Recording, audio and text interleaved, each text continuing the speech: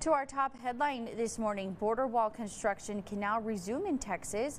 This after the Biden administration waived laws that had been restricting it. Our KTSM News reporter Shelby Kapp has those details. In Santa Teresa, New Mexico, materials for the border wall still sit on top of a hill. Meanwhile, in Texas, construction on the border wall can resume after the Biden administration announced it's waiving 26 federal laws to prevent border wall construction in southern Texas. President Biden saying the money has to be used for what it was appropriated for. The border wall, the money was appropriated for the border wall.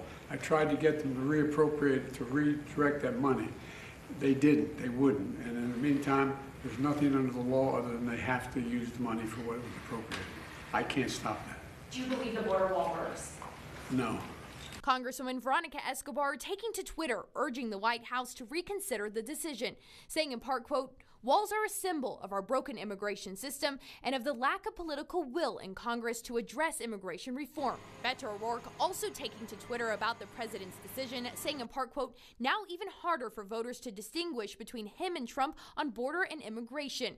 Former President Donald Trump posting, quote, "There are only two things that have consistently worked, wheels and walls. Will Joe Biden apologize to me in America for taking so long to get moving?"